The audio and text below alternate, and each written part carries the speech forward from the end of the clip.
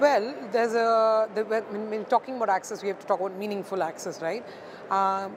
Simply bringing 1 billion people on the internet might be one goal, but whether they're able to access the internet meaningfully is the question that we have to ask. Because in India, for instance, there's a huge push for a digital India, which is the state like pretty much shifting all its activities to online spaces. But there are millions of people who cannot read or write. And asking them to artificially adopt to something which in effect devoids them of their right to entitlements, their right to government services, that's something that's scary. So, but I really do feel that the responsibility of ensuring access is with the state.